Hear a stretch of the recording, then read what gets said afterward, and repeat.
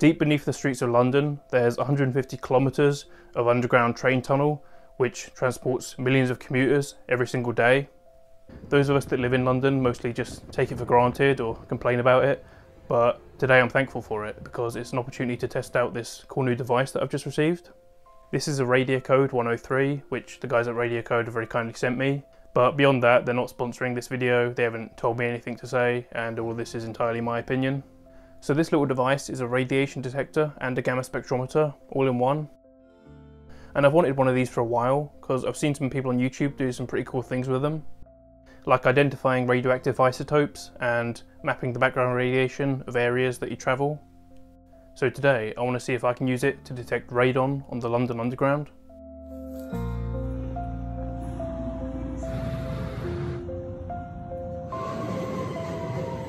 Radon is a colourless, odourless radioactive gas which is constantly being released from the Earth in very small quantities, but over time it can accumulate to dangerous levels in low, poorly ventilated areas like basements, for example. Now, I want to say up front that I've got no reason to believe that there's a dangerous level of radon on the London Underground. Even though it's very deep underground, there is a lot of air movement as the trains constantly go in and out of the stations, and there's air ventilation to allow oxygen to get in. Plus, I'm sure they're probably monitoring things like radon.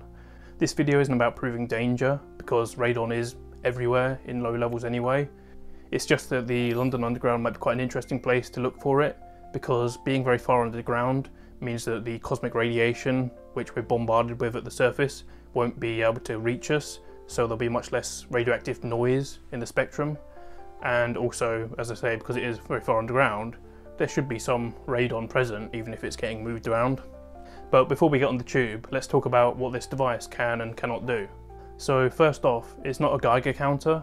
We use the term Geiger counter and radiation detector interchangeably these days, but technically a Geiger counter is a device that has a Geiger-Müller tube, which is full of a low pressure inert gas.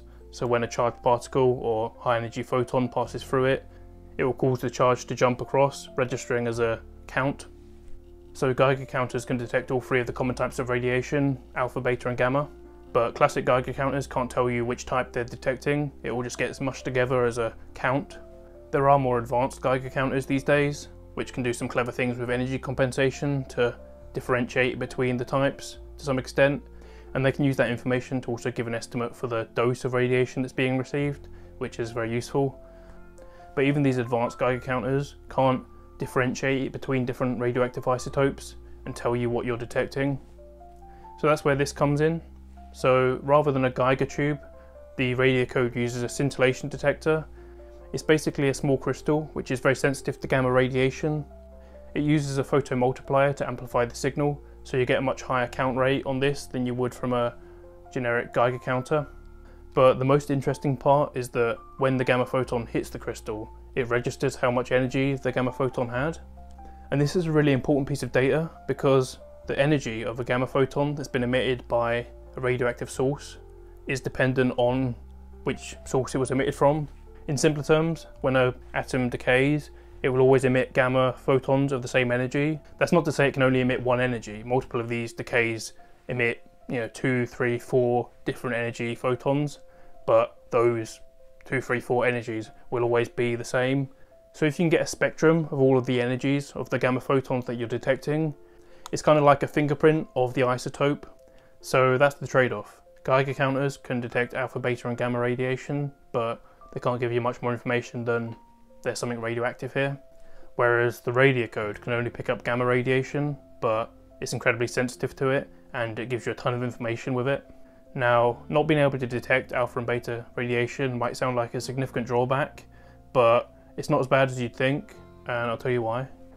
If you look at the decay paths of some of these common isotopes that people are collecting, like uranium or thorium, you'll see it's pretty much just alpha and beta decay, which might make you think that the Radiocode is going to be useless at detecting these sort of isotopes. Except that's not really the case, because what these diagrams don't show is that although the isotope might decay by alpha radiation, say, the newly formed daughter isotope is probably going to be in a high energy state, and it has to relax down into its new ground state, which involves releasing the excess energy as a gamma ray photon. A lot of these diagrams don't include it for simplicity, but In actual fact, a lot of these decays do actually produce gamma radiation as well. Not all of them, but enough that the Radiocode can actually be quite a useful tool for detecting a lot of these radioactive isotopes. And because the Radiocode is quite sensitive, there's a good chance that even if the isotope you're looking for doesn't emit any gamma radiation, one of the daughter products will. So if you can find evidence of isotopes further down in the decay chain, then you can infer that your original isotope is probably there as well. So let's get into some testing. We'll start with this thorium mantle because it's a nice strong source. I'm using an Android phone for a couple of reasons. Number one, the Radiocode app on Android has several features that haven't been released on iOS yet, but it looks like they are regularly releasing updates for it, so it'll probably catch up soon. And number two, I film on my iPhone, so I had to use this spare phone. So to take a spectrum, I'll put the Radiocode on the source, acknowledge the alarm that's telling me that it is indeed radioactive, and I'll reset the spectrum collection on the app. And you can see already it started to collect data. The higher the activity of the source, the faster you'll get a decent spectrum. Of course, leaving it for longer is always better, but for something decently radioactive like this, you'd probably be able to identify it within 5-10 minutes, depending on if you already know what you're looking for.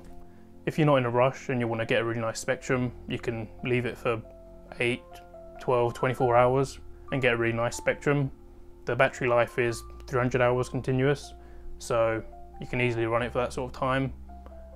Maybe use a spare phone so you don't leave the room and disconnect it, but I think even if you do disconnect, once it reconnects later, it will just transfer the data over, so theoretically, yeah, you don't even need to have your phone nearby. So it's been running for about 5 minutes and we can already see some definite peaks forming, which if we hover over them, we can see they correspond to thorium decay. The guys at Radiocode also sent me some dried mushrooms from somewhere that was affected by the Chernobyl fallout. They're only slightly radioactive, they're reading about double my local background radiation, but they're still plenty radioactive enough for us to try and get a spectrum. So I took a spectrum of the mushrooms and now I'm going to apply a 16-hour background that I took in my room earlier. This feature of applying backgrounds isn't available in the iOS app at the time of recording, but what we can do is that once we've applied the background, we can subtract it from our spectrum, which will remove all of this noise which was in both spectrums and just leave us with the difference between. So this should hopefully isolate the peaks that we're looking for. We're looking for cesium-137, which is a reasonably long-lived decay product of uranium-238 fission.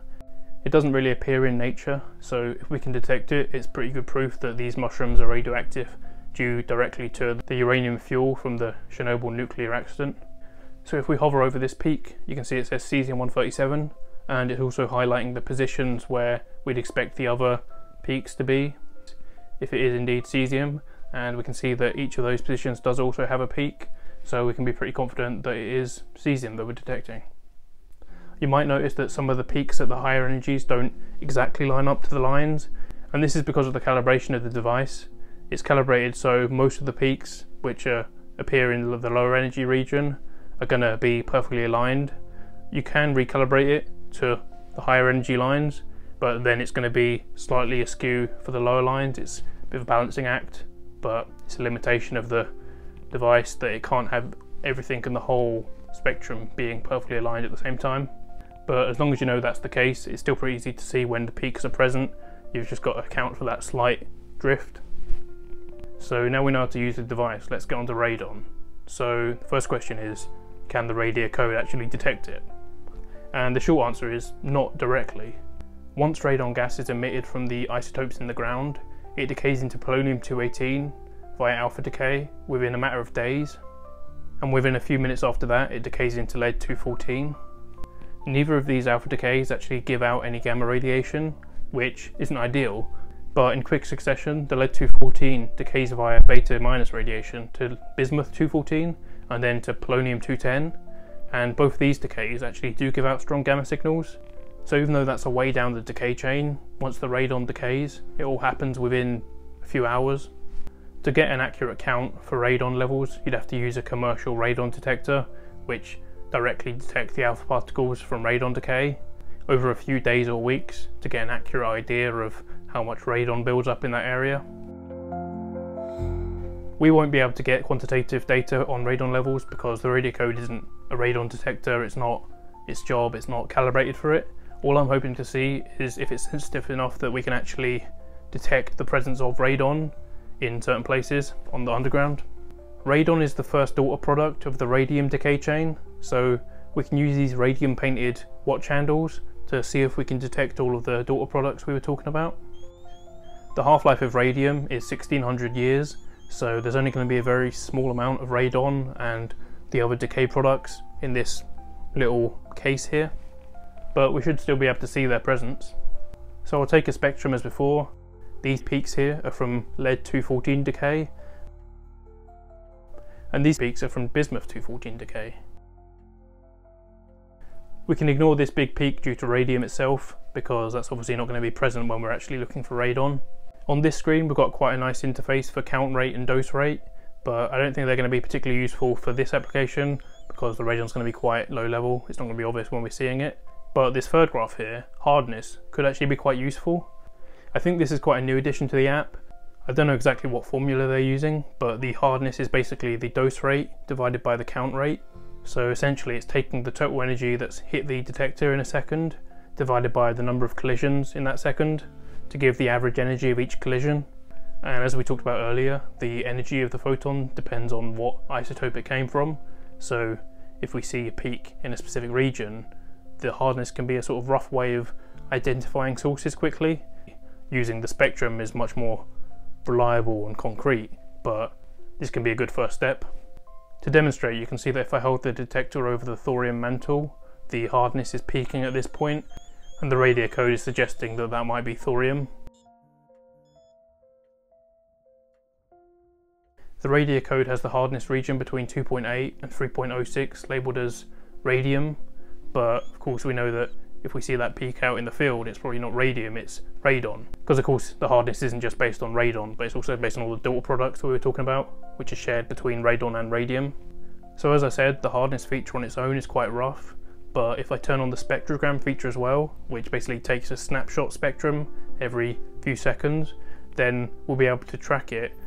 Then if we see something interesting happening on the hardness spectrum, we can check the corresponding timestamp on the spectrogram, look at that spectrum and see if we can see anything interesting on there to get a better idea of exactly what was going on. I tried to plan a route that would go through a lot of the deepest stations. I'm going to start at Walthamstow Central and take the Victoria line all the way down to Brixton. Then I'll get a Northern Line train up to Archway before turning around and getting off at Hampstead because it's the deepest underground station.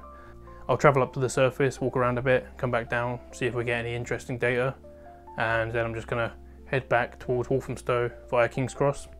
I'll turn on the mapping feature on the app, but obviously GPS won't be able to track me underground, so we'll just be able to see where I surface. As the GPS won't work, I'm going to manually note down the times that I reach each station, so we can match it up to the timestamps of the spectrum later on. So I got the Radiocode set up and I put it around my ankle because I figured if there's any radon present, it might be nearer to the ground because it's a dense gas. I got the train at Walthamstow and the journey went pretty much to plan. I travelled down the Victoria line where a lot of the stations are at least 20 metres deep. Then the Northern line, which is also quite deep. Especially Hampstead. The station's not much further down than the others, but it's on a hill, so it is technically much deeper underground than the others. I got out of Hampstead and went up the elevator and walked around the surface for 10 minutes and then came back down. Then I started the return journey and I ended up surfacing at King's Cross just to get a coffee and had a look round, saw platform 9 3/4 and the Harry Potter shop. And then I got back to Walthamstow without issue. So now on to the interesting bit, analysing the data, see if we actually got anything. First off, the overall count rate did reduce significantly whenever I went into the underground, which, as we predicted, is because the cosmic radiation from the sun and other cosmic sources can't penetrate that far through the ground, so we avoid all that noise in the spectrum. I layered the count rate, dose rate and hardness graphs together, and then I plotted the stations on the chart by cross-referencing the timestamps with my notes. I set the line on the hardness graph to show where we're expecting to see peaks that correspond to radon, and I saw that there are actually peaks in that region, and they're not random. They seem to be when I exit a station and then when I enter it again. Like you can see when I ascended and descended at Hampstead and King's Cross, and when I ascended at the end at Walthamstow. Interestingly, there's no noticeable peaks where I just got off a train, walked to the other platform and then got on another train, which implies to me that the radon's not being detected directly when you get off the train, because, as I said, there's a lot of airflow on the direct station, but somewhere between the surface and the platform, where I guess you're outside of the direct wind tunnel effect that the trains cause, there's a point where we seem to have detected radon, which is pretty interesting. But as I said earlier, to be more confident with these results, I'm going to check the spectrogram at the timestamps of these interesting peaks. Now, as this spectrum is just a snapshot from the spectrogram, it's obviously not going to be particularly well defined. But if we look here, we can definitely see there's the lead-214 peaks and bismuth-214 as well. So it does look like we've managed to detect radon, which I'm pretty impressed with, because it was definitely not ideal conditions. We were out on the move the whole time and the radon's very low concentration. So I'm pretty impressed with the features and the sensitivity of the Radiocode. For reference, here's the chart of 12 hours of data collection, just me walking about my house. Just so you can see that even though the count, dose rate, hardness does jump about slightly, we don't get random peaks in the hardness like we're seeing in the underground data. Let's take a look at the surface mapping just for interest. So you can see the areas that I surfaced. Walthamstow, not particularly interesting radiation wise, but you can see at King's Cross there was a bit of a difference in the radiation level. I mean, it maxed out at 7.7 counts per second, which is still well within normal background, so it's not really much of a jump, but that area definitely seems to be higher than the others. I wasn't paying attention to it at the time, so I didn't look for any reason why that might be the case. It could have just been that most of it was inside the station, which is somewhat blocked from the cosmic radiation, whereas I might have gone outside or been by a window in that area. But I look forward to tracking some longer walks and hikes and stuff, especially in areas with some interesting geology, quarries, stuff like that. I really like the look of this chart with all the stations mapped on it, so I think I might print it out as a poster, and I've uploaded a high resolution version of it in a link in the description if you want to have a closer look or print it out yourself or anything. I've got some more plans for the Radiocode I want to try out in the future. I want to do some X-ray fluorescence of elements once I get an americium source. I also want to try and get some spectrums of some of my weaker sources, like my trinitite sample, which is very, very weak, but hopefully if I put it in a lead-lined container and took a spectrum over a few days, see if we can see some of the characteristic isotopes of trinitite and sort of prove that this is a authentic sample. I mean, I don't have any doubts that it is. I bought it from a reputable seller, but it'd be cool to be able to verify it yourself with a small little device like this, rather than having to send it off to a gamma spectrometry lab to get confirmation. So anyway, thanks for watching. See you next time. Bye.